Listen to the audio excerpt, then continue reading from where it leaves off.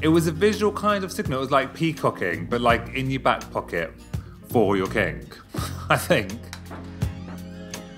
The positioning of it, whether it was left and right, was absolutely critical. And because I'm dyslexic, I would have finished in a serious trouble because I never quite knew where to put the handkerchiefs. So I prefer not to do that. I think I got with a guy once who had a hanky in his back pocket, and I don't really remember anything more about it, apart from the fact that it was there, and he was a really good kisser.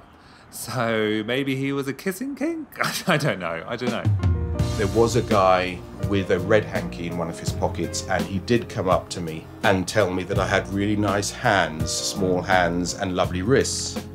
And I took the compliment and said thank you without really understanding what he was talking about. And it took me some days until it was pointed out to me why he was complimenting me on my small hands and wrists.